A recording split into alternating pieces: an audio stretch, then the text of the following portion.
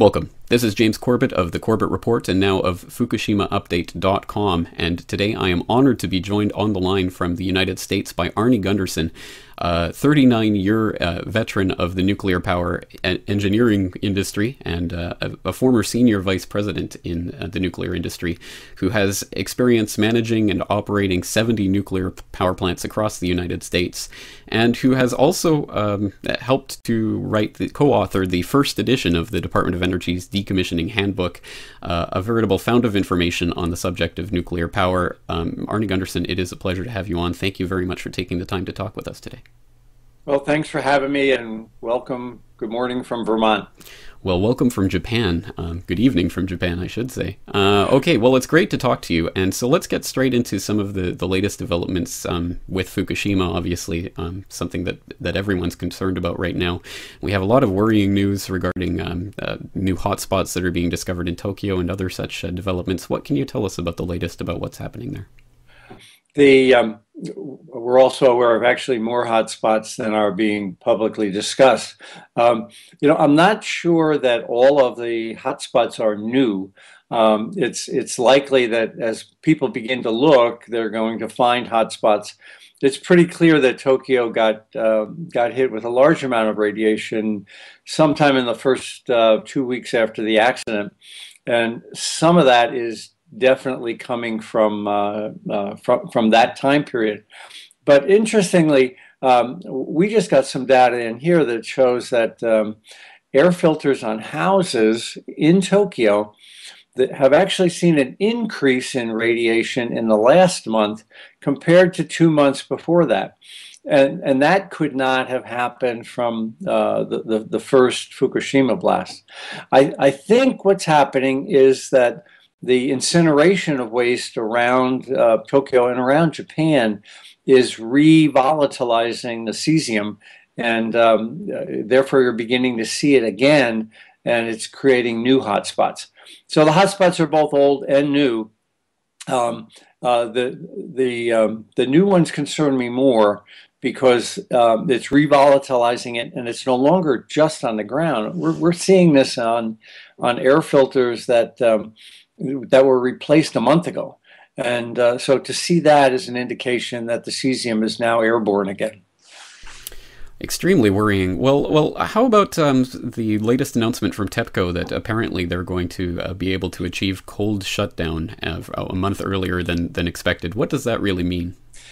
Cold shutdown is an industry term, and it means that the nuclear reactor is below 100 C, and but it also means that the nuclear fuel is in the nuclear reactor.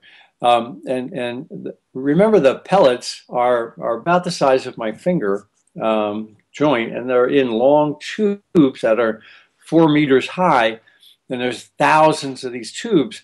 So if the water in a normal reactor is at 100 C or less, that means that that long tube is essentially at 100 C or less too, and hence in a normal reactor, that's what cold shutdown is. I think TEPCO's applying it as a misnomer to claim that Fukushima 1, 2, and 3 are in cold shutdown. What they mean is that the water is at 100 degrees C, but if the reactor is melted down, and it certainly has melted down, that really means that the molten mass at the bottom is not at 100 C yet. There was a video out about 2 weeks ago, TEPCO video out about 2 weeks ago, that had a cloud of smoke coming from inside Unit 2, and a separate video had a cloud of smoke coming from inside Unit 3. That's steam. And the problem there is that that clearly shows that the containments have not retained their integrity. There's a leak in the containment, and they shouldn't be steaming if you're in cold shutdown. Certainly not. So what do you think is the next step in this process for TEPCO and the Japanese government? I think what they've been able to do, and it's a good thing. On Unit 1, they have the tent in place, and that's a good thing. What they'll do now is connect that tent to large air filters, and then run it up the stack. So in the next month or so, they'll get be able to clean the air from Unit 1. I think the next reactor to do that on is probably Unit 4, and then Unit 2. Unit 3 is such a mess. I have a hard time believing I could put a tent over it unless they remove all that rubble first. But you know what TEPCO means by cold shutdown is they've been able to draw the water out of the bottom of the nuclear containment, filter it through that AREVA system, and pump it back in. They have to filter it first because it's so radioactive it would crap up the pipes and the pumps and expose workers needlessly. So then they've got this highly radioactive filter. The AREVA filters are becoming highly radioactive, more radioactive than any filter in any power plant that's ever been operated. So we've taken a problem and kicked the can down the road a little bit.